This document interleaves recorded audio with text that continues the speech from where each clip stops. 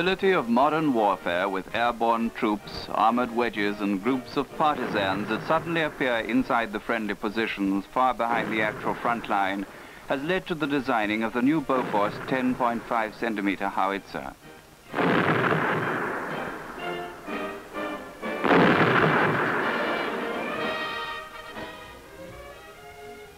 It can be fired in all directions, all round the horizon, without moving the trails or any other routine that involves a delay in opening fire. The central pivot bearing rests on 3 points: a supporting plate that carries the major portion of the weight of the gun, and 2 ground plates out at the ends of the fixed trails. The ground plates have holders for pickets, which prevents the gun from moving horizontally during firing.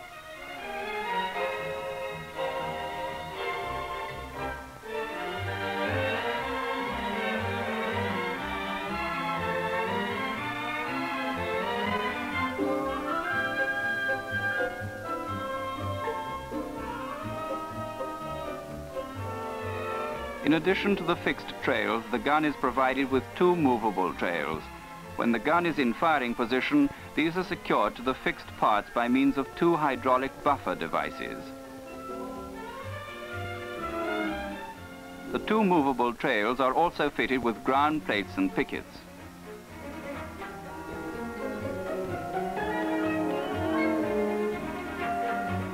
The wheels are mounted on the cradle carrier.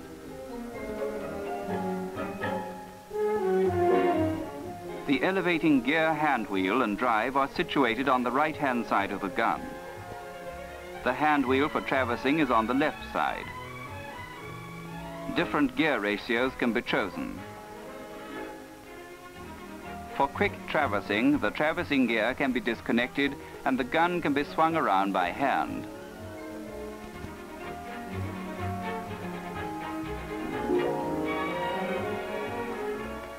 The cradle with claw guides for the recoil movement of the barrel contains the recoil brake and the recuperating device. The latter is hydropneumatic. The recoil brake and the recuperating device are built into a box-shaped chamber, which, if necessary, can be filled with a liquid for cooling the 2 cylinders.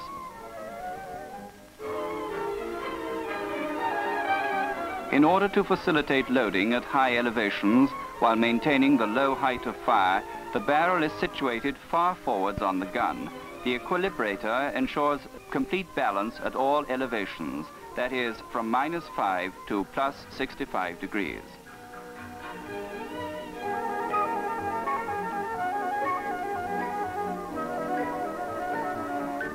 The barrel has a length of 28 calibers. It is fitted with a muzzle brake. The twist of the rifling is progressive.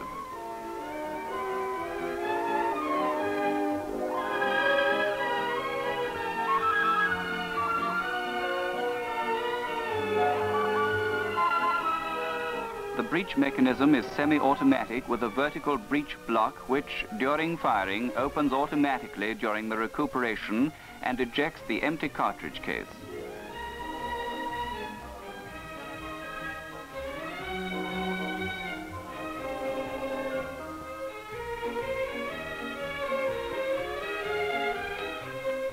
The loading tray also syncs automatically to the loading position when the empty cartridge case has been ejected and returns to its upper position when the breech block is closed.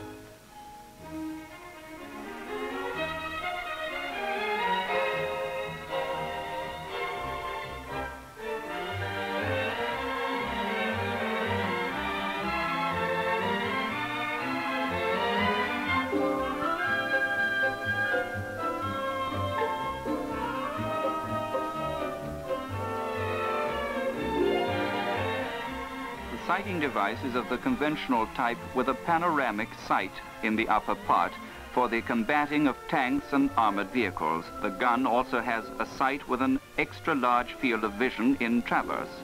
This sight can be operated by 1 man from the right-hand side.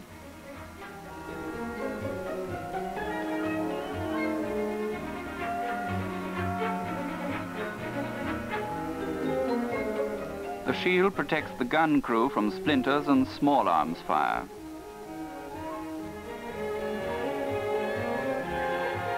wheels can be equipped with a brake system of a conventional type and also have mechanical parking brakes. The wheels have pneumatic tires but can also be fitted with bulletproof tires.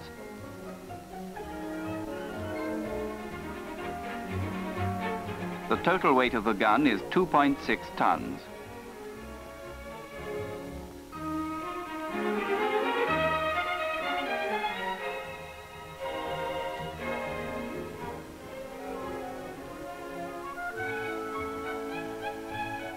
In firing position, the gun rests on 3 points, the supporting plate and the ground plates on the 2 fixed trails. The supporting plate is situated so far in front of the turning center of the gun that the center of gravity of the traversing system is always well within the effective supporting surface. In order to be able to fire in these directions without any risk that the gun will tip over, the gun is provided with 2 movable trails.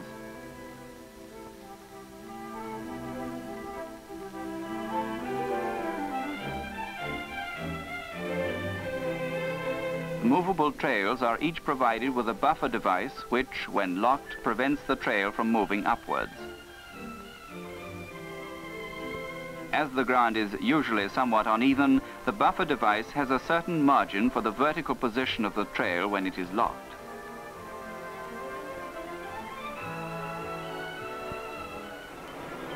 Being fitted with pneumatic tires, the gun is easy to move even cross-country. The power requirements of the prime mover are small.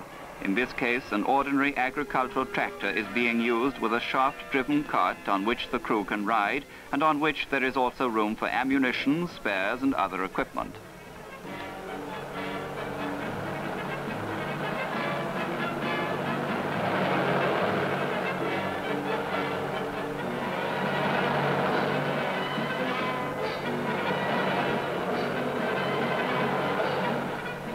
Traversability in rough country is entirely dependent upon the characteristics of the prime mover, and when the towing vehicle bogs down, the gun can be manhandled.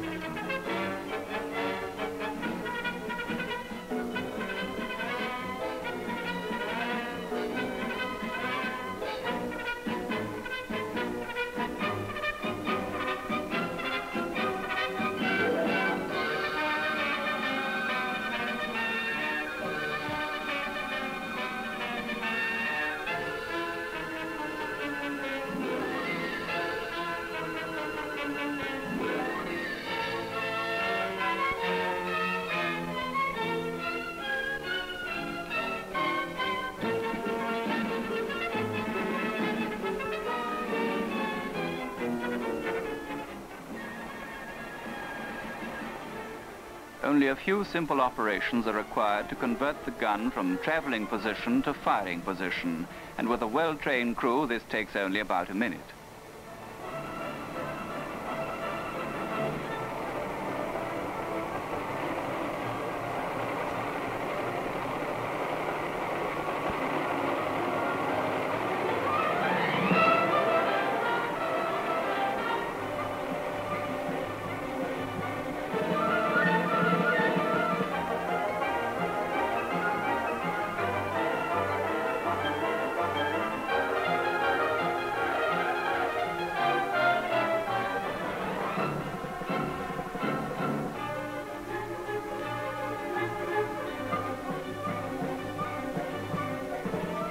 Fixed trails with the lunette are disengaged from the towing vehicle and each other and are folded out.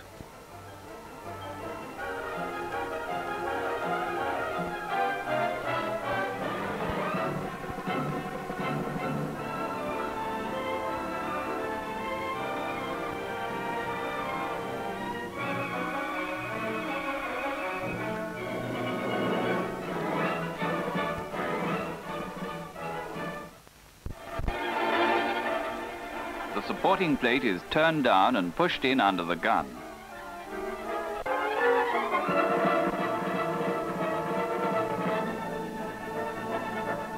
The weight of the gun is then shifted over on the supporting plate using the movable trails as levers.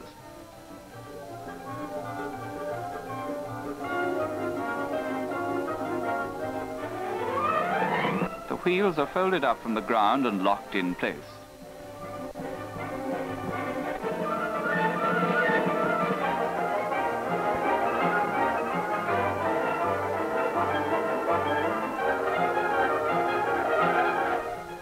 After the movable trails have been spread, the hydraulic locking devices are connected.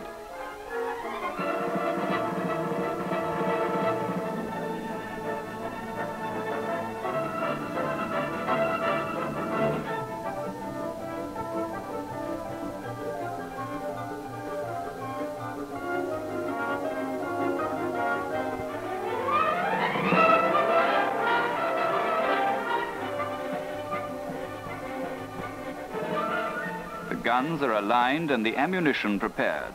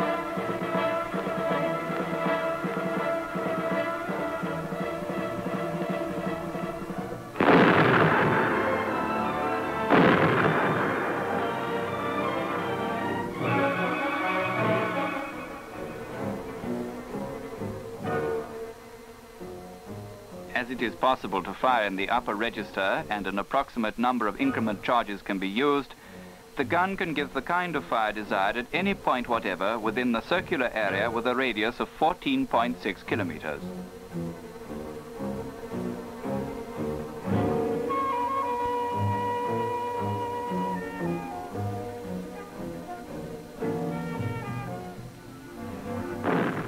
The loading tray makes the loading work easy at all elevations. 4 rounds can be fired in 7 seconds. At sustained firing, the rate of fire is 25 rounds per minute.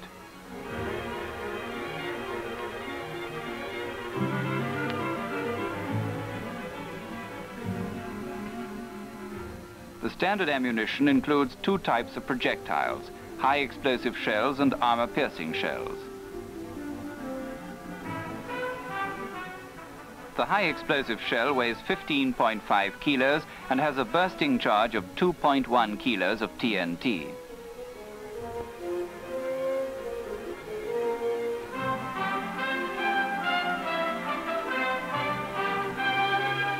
The high explosive shell has 3 standard fuses.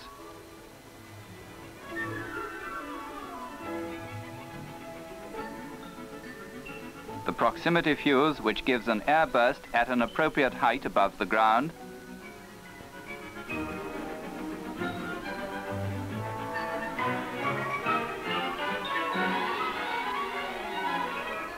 The time impact fuse, which can be set to burst in the air.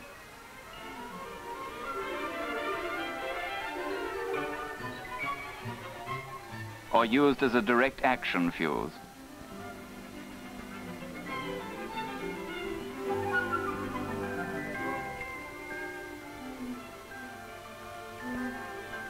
And finally, the direct action and graze fuse.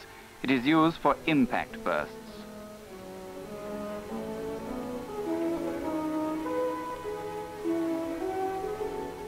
Or for ricochet bursts with low trajectories.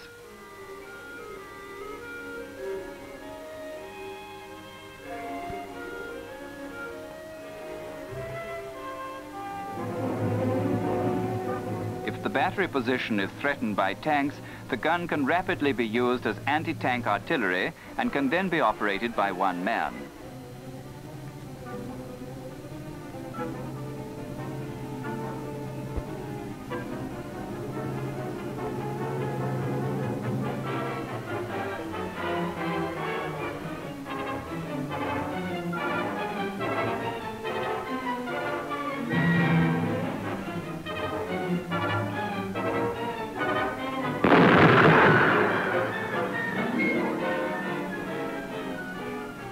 The armor-piercing projectile is of the discarding sabot type, with a high muzzle velocity and a flat trajectory. It has good penetrating power and is provided with a tracer. The dispersion is low. This is a typical 10-round series fired at a range of 10,300 meters.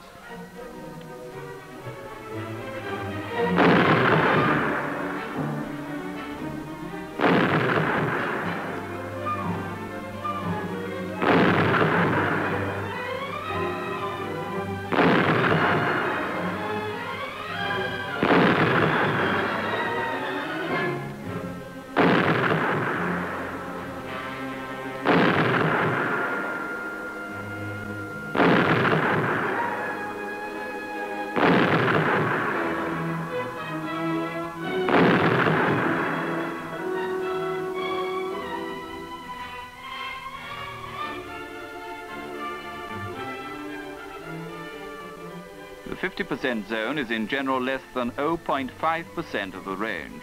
The total dispersion here is 105 meters.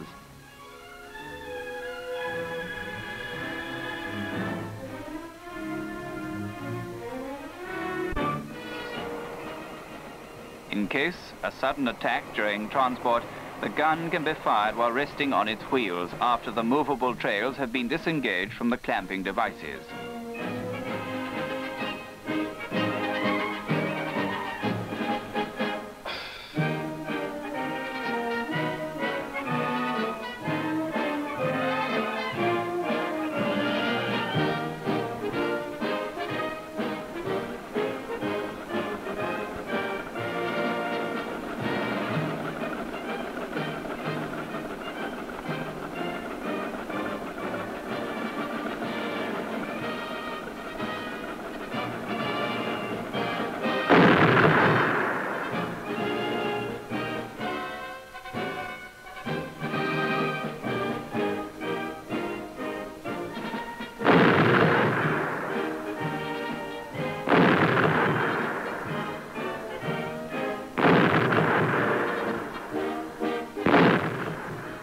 Trials that have been carried out have shown that BOFORS has produced a light field artillery weapon that is very well suited for modern warfare, where rapidity and maneuverability must be combined with strength and striking power.